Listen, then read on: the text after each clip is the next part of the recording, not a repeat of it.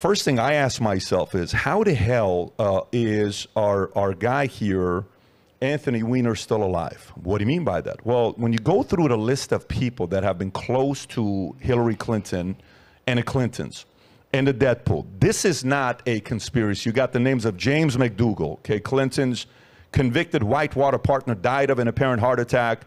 You know, Mary Mahoney, a former White House intern, was murdered July 1997 at a Starbucks coffee shop in Georgetown. Ron Brown, he died in a plane crash. Vince Foster Vince Foster was the next one. By the way, the James Dougal was a key witness in a key Ken Starr investigation. Ron Brown was in a plane crash. Why is he on the list? Ron Brown is another one, but there was a close person to this. Victor Razor. You got Paul Tooley, Ed Woolley. Wait a minute. You're reading a list of people that Bill and Hillary Clinton knew. They're 80. They're 70-something years old. I'm asking you this question. I'm asking you this question and an answer at the end. So you got Jerry Parks, Jane Bunch, James Wilson, Kathy Ferguson, Bill Shelton, Candy Bow, Florence Martin, Susan Coleman, Paula Grober, Danny Casolero, Paula Wilker, John Parnell Walker, Barbara Weiss. We should verify this yourself because you're running a radio show. You should look it up.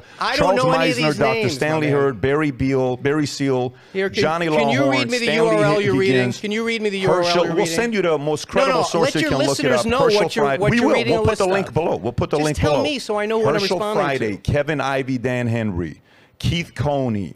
And these were part of the Ivy Henry case. Keith McCaskill. What's the Ivy Henry case? You can look it up. Ivy Henry case. So Gregory Collins, Jeff Rhodes, James Milland, Richard Winter, and then you got the close bodyguards, Major William Barkley, Captain Scott Reynolds, Brian Hanley, Tim Sable, General William Robertson. You don't even know what you're reading a list of. How is this helpful? Robert Kelly, Colonel Gary Rhodes, Steve Wills, Robert Williams, Conway LeBlue, Todd McKeon. I'm done.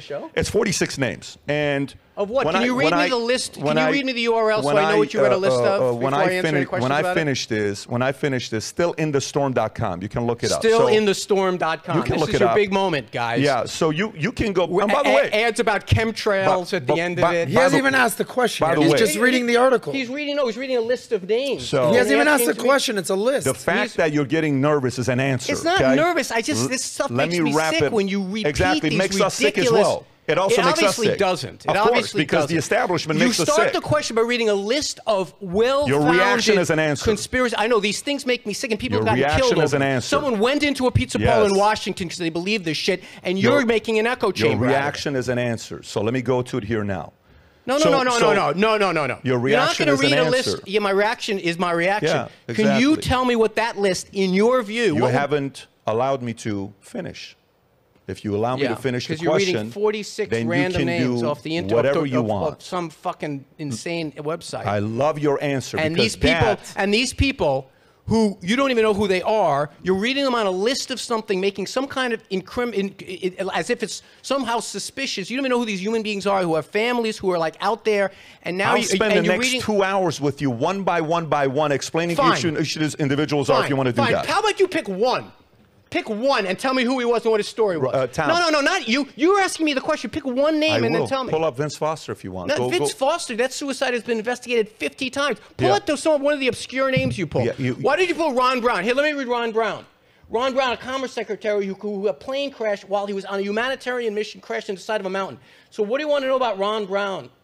What do you want to know about Ron Brown? Can you let me ask the question? No, listen, this is a conversation. No. We're having a conversation. I'm sorry. I'm the host. You invite me to your podcast. You get to ask the question. I'm the host. I'm going to ask you the question. You haven't let me answer the question. I didn't see your reaction is already an answer. I know. I am infuriated by people who drag other people's names who are powerless. You're not powerless. Hillary Clinton is powerless? No, these people. Hillary Clinton is powerless. These people. That's the problem. These people. Hillary's the problem. You read a list of people because you have the power to do it. People who do that are bullies, and I don't appreciate bullies. I have the power to do what? You do. To read a list of some stranger's names. I have the power to use the DOJ and other things to control and hide things. That's not DOJ. Yeah. DOJ didn't make this list. Let me finish up my question. Some jackass made a list in his basement. You have the right to You're reading their names as if they're incriminating in some way. You have the right to answer. That's bullying, and I don't appreciate. And I stand up against bullies. Please do so. He hasn't even asked the question yet, Anthony. He's reading a list, and he's refused. And now he says, let's move on. No. Because I sketched your answer already. Nobody has said move on. He hasn't even asked the question. I don't even know what the question is. Pick a name. I'm going to ask you a question.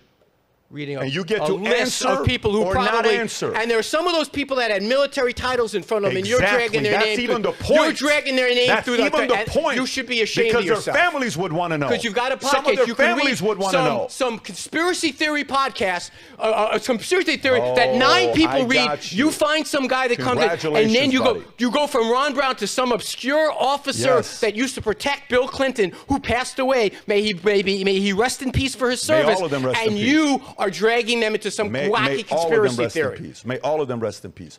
So here's the question for you, because millions of people are not convinced Hillary Clinton is a good person. Again, with the other people, millions including of people. myself. If you want to do that, I'm not put the questions I'm not in your worried own. about. Don't try to make it about some bozo who put up a website. Put in your own words. Here's a question for you, Guy. It's a very simple question for you.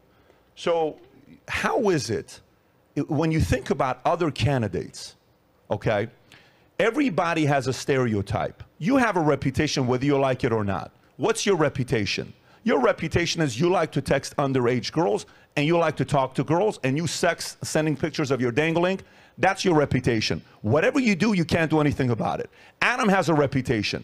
Adam is a playboy in Miami. You better get back to that list of strangers you read a list of. Trust me, I'm getting back to it. Tom's got a reputation. His reputation is a man who And right now, your reputation is listing strangers who served in the military and dragging their name through the I have a reputation to ask tough questions and piss some people like you off. That's my reputation. Including dead people who I'm going to stand up for. Oh, trust me. We are standing up for them more than you are standing up for them. Let's see. You better get back to that list because we're going to clear some people's names today. My question for you is, how is it that in the last 50 years, we don't have a single candidate?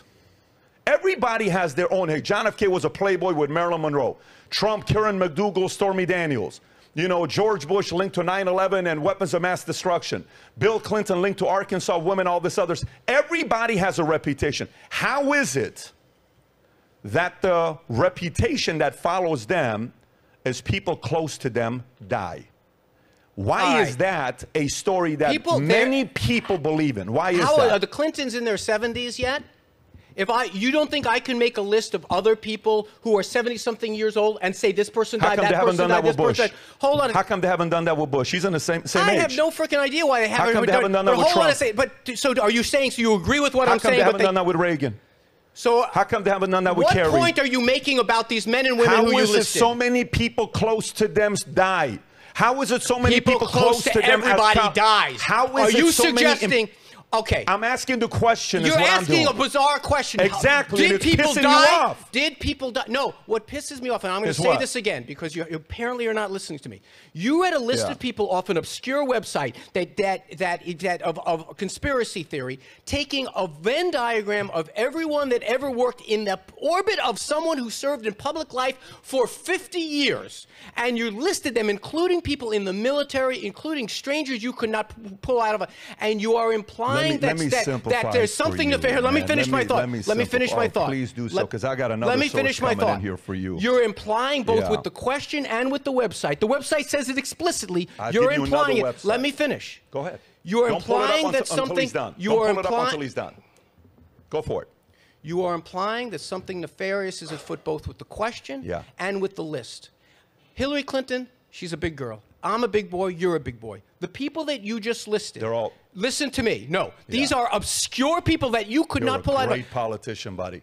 Wait a minute, hold on. Fantastic. You know what? You are the classic bully. You list someone's name. Are you going to go back and clarify it? Are you going to go clarify? You know what the qualities of your personality is. You want to really know that. Ad hominem attack on me is going to somehow clear that person's name? There isn't anybody at this table that's a bigger bully than you. I tell you. Oh, yeah? You just listed some stranger with PFC. Very good deceptive way of pinning. Good for you guys. You're reading You're reading a conspiracy website. Good for you. Some people say. Some people say. Look at that fucking website. Just sent to you. Pull up the Wikipedia. Is Wikipedia a conspiracy website? You want to take? No. You want to take a run at me? Bring it all day, pal. Hey, bring it all day. Sweetheart. Take a run. Clinton body count. Conspiracy theory. Right at the top. Wait, can I throw a mic I can drop? Conspiracy right at the top. What's the point with that? The point is conspiracy theories are by their very definition unsubstantiated. How come other people don't have this conspiracy theory? How come Reagan doesn't have this conspiracy theory? Oh, wait a minute. How come Bush doesn't have this conspiracy theory? On the PBD podcast, how come John Kerry doesn't have this conspiracy theory? Oh, wow, really? Why do they, though? Some of the stereotypes are true. Like, you have some reputation. It's true, some of it. Some of the stuff they say about other people is true. That's not a stereotype. That's a made-up story about strangers. How come others don't have that made-up story? People have it all the time. Look at the internet. Give me another body count with another president or candidate. Give me another person. Do you really think that someone within the... Do me a favor and pull up another Barack Obama body count. Do you really think... Oh, why don't you go to Barack Obama, not born in this country? By the way, where was that podcast? Did you guys do that one? No. That's never anything we discussed. Oh, why? Oh, come on. Some people say it. Anthony, there's a Wikipedia thing on it. Huh. These people are strangers that you just read a list of, and I think out of deference to them... You're a dark human being, guy. You're pretty dark. Pal. Settle down. No. You're pretty dark to take the angle you did. Listen to me. Talking conference now. Oh, okay. You should cut that list out of those people. Absolutely. We can still have the argument. You and I are big boys. Cut that list out. I'm not going to be cutting that list because the world That's needs... right. Here's what everybody needs the world needs. That poor person's family that you can't even name. Exactly. That some people say, what does it matter now? They're dead. Some people say. What does it matter now? They're dead. Can you play that clip again? Famous podcast host says some people say. Play that clip again. What does it matter now? What does it matter now? These people. What does it matter change now? the subject all you want. Anyone who read that list is still waiting for you to come back on this and apologize to those people. Do you realize why some people... Apologize to those people. Do you realize why some people... You should apologize to those people. Why do you keep saying that? What does he need to apologize about? Listing those people on some obscure website as if something about their death was shrouded in some kind of a mystery, dishonors their memory. Now, if you are Hillary Clinton or Anthony Weiner, that may sound fine. If you are some person who has one of these jackasses on the internet showing up at their doorstep saying, "Tell me about the death of your father. How did Hillary Clinton?" We had someone walk into a pizzeria in Washington with a gun because of assholes like this. I've heard that phrase before by other people. Play it again. Play it again. I've heard this phrase a couple times. By the way, what's the whole Benghazi? Let's get the whole Benghazi. No, it's the phrase. The fact is, we had 4 dead Americans. Was it because of a protest, or was it because of guys out for a walk one night decided to go kill some Americans? You disagree with her point here? Difference at play this that again. point Play that 3 times. You disagree with this point? Play that from the 10-second mark, not from that mark. Play it from the 1 second mark so we really get context. Right there. Go play it right there. Play it from the 1/10 of a second mark. What difference at this point does it make? That's what you sound like. Let's hear it. What a script. You're duplicating it very well. Let's hear. You're duplicating that script very well. By the way, do you disagree with her point? Of course I do. You do? Of course I do. That it matters whether it was a protest that came from Libya to that family. Do you know? To that family. And by the way, do you know why she cleaned the Republicans' clock in that hearing? Because she talked about how many times. She cleaned the clock? She ain't a president, guy. That's cleaning the clock. The American people cleaned her clock. No, in the Benghazi hearing. Focus. Why do you think she's not a president? Focus. Why do you think she's not a president? The American people cleaned her clock. You bring up a clip and then you want to change it to 2000. Let's talk about that clip for a second. What she did to the Republicans. So going back to it, here's what you're doing right now, which is fantastic. You just influenced a lot of people to.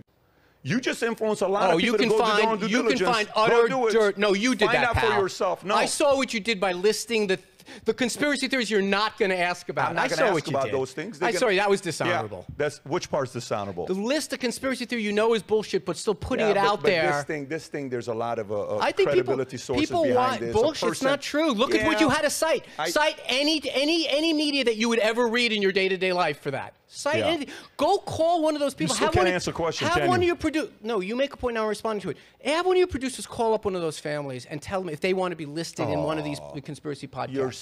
You're so sweet for saying that. You're so sweet for playing this deceptive game.